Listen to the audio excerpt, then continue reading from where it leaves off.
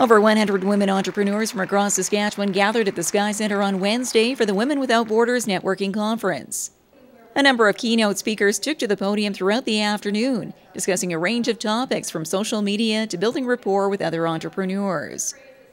And with a growing trend of women entrepreneurs across Saskatchewan, the conference was an ideal opportunity to bring these ideas together. Well, part of the focus for us relates to our mission, which is to create a network of professionals. And so when we were considering being involved in the Women Without Borders conference, we thought it was the perfect opportunity to expand our network and also to support, the some 60% of our professionals at our office that are actually women. And with an overwhelming turnout by those in attendance, the event was deemed a success according to the organizing team, with hopes that attendees now leave with the following tools to meet their everyday challenges. Well, it gives women an opportunity to network with each other as well as learn new technology and new tools that they can utilize in their own business.